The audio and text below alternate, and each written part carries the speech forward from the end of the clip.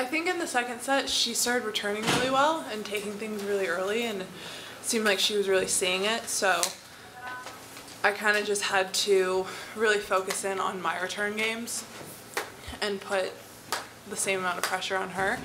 And then I think at the end I really kind of found my groove and figured out how I wanted to play the points. Yeah, I think she was doing a really good job at absorbing and redirecting, so at some point it was okay, if I take some off it'll come back a little bit slower. So I think I did a pretty good job at taking a little bit off and opening up the court a little bit more, and that seemed to get me the win. That was nuts. I mean, I saw it up on the board and I was like, oh, okay, it's out, and then they zoomed in and I was like, there's no way she saw that. That was so good.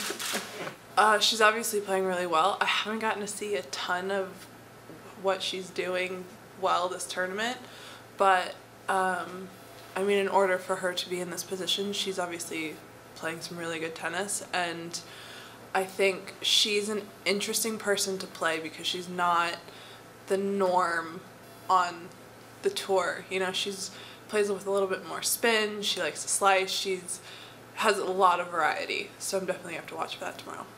At least for me, it's always a balance of knowing when to go for things and when to back off a little bit, so it's cautiously aggressive.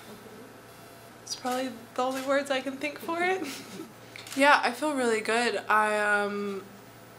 Every day I'm kind of waking up hoping that everything still feels like it's in one piece, and it feels really good. So yeah, body feels really great.